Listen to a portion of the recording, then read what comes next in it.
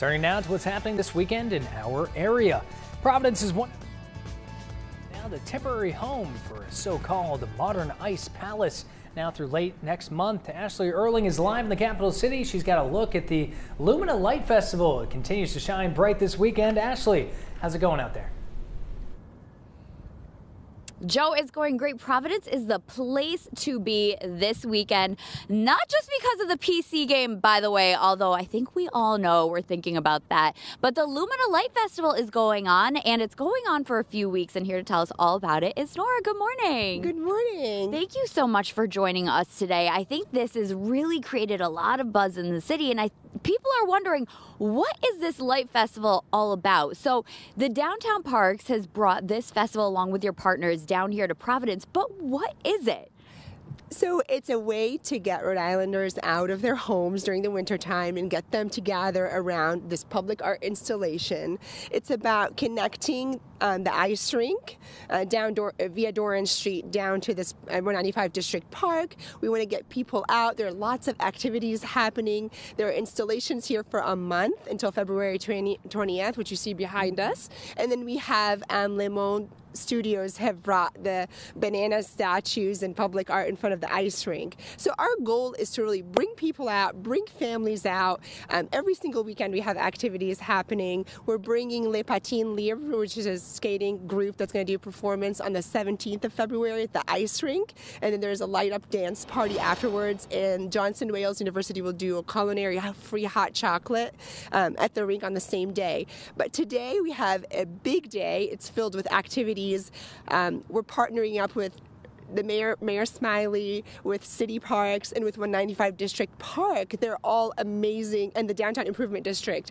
They're all just been amazing partners, and without them, this event would not be successful. So please follow us on Instagram, look on our website. We have Circus Dynamics, Big Nazos coming with all their light up things. 1031 will be here with their light up butterfly.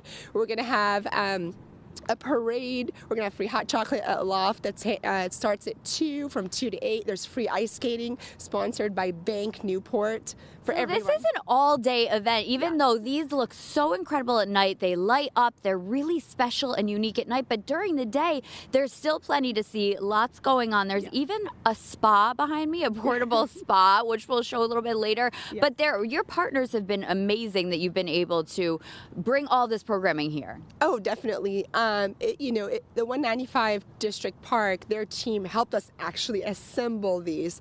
The Downtown Improvement District all the guys and the block by block guys are escorting people back and forth. City Parks have, and the mayor has been so supportive in providing permitting really in a quick manner, and been the police, the Providence Police, has been so supportive and kind of looking over the entire event. Like, this is an ode to Providence, and magic happens when collaboration.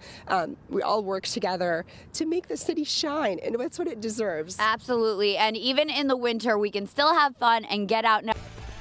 Turning now to what's happening this weekend in our area. Providence's 195 District Park is now the temporary home for the so-called Modern Ice Palace, now through late next month. Ashley Erling is live in the capital city with a look at the Lumina Light Festival, continuing to shine bright this weekend. Ashley, a little chilly out there. I see you got your earmuffs on, but how's everything going? It is a little chilly. The earmuffs are working, I have to say, but I would recommend getting some mittens. I'm going to be going shopping for those right after this today, but well worth coming out today to Providence for many reasons, and not the least of which is this Lumina Light Festival that's going on for a whole month, and Mark is here to tell us more about it. He's from the 195 District Commission. Good morning. Good morning. So good to see you. It's so good to see you. I'm excited to talk to you about everything that's going on down here on the 195 District Park area. But let's start with the festival that's here this weekend, and actually for still a few more weeks afterwards. Yeah, it's great. It goes until the end of February. It's really put on by the Downtown Parks Network in collaboration with so many different groups like the City of Providence, the 195 District Commission. But it's great. You have 25 light towers here. It just brings such vibrancy and fun, and it's great to see people, even though it's cold, out walking around enjoying the city. It has been great. Even this morning, we're seeing so many people walking by, playing with the prisms as they're walking by, even though it is a little bit chilly.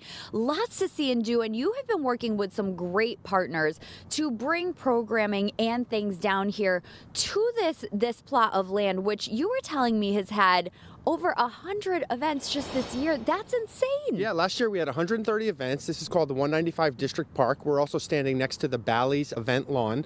We average about 5,000 visitors a day. It's so nice for people that live and work here. It's a special place, but we want to make it even more special. So right over here, we're going to start building a pavilion later this year, which will have the Guild Restaurant, 7 Stars Bakery, Wi-Fi, public restrooms. Like, we want to make this place as special as we can possibly make it. I am so excited to hear about all of that. I love the addition of the pedestrian bridge you can see behind us. People are even walking around now, taking pictures of what's going on. It really has connected the city. And we have been to so many events alone here on Saturday mornings for what's happening because there has been so much going on. And now with the addition of some permanent structures that will bring even more people, you could grab a coffee, you can hang out with your friends. There's just so much right here in this little footprint. It's terrific to see. If you come down here like on a Sunday morning, obviously in warmer weather, there are the outdoor yoga classes. You just love to see people enjoying the outside space. This is why we live here. Rhode Island's such a special place. Downtown Providence is fantastic, and we want it to get even better. It really is so special. And, you know, your community partners, it seems like you really are doing a great job of finding different people to work with to bring these types of special programming down here. You know, it really starts at the top with Mayor Smiley. He's just done such a great job with the city, but all of the different organizations, Downtown Parks Network, you know, the City of Providence Parks, the Downtown Improvement District, everyone comes together because everyone has a shared interest in making Providence the best it can possibly be. It does, and it's so much fun. You know, we were talking about there were lots of people out last night coming down here to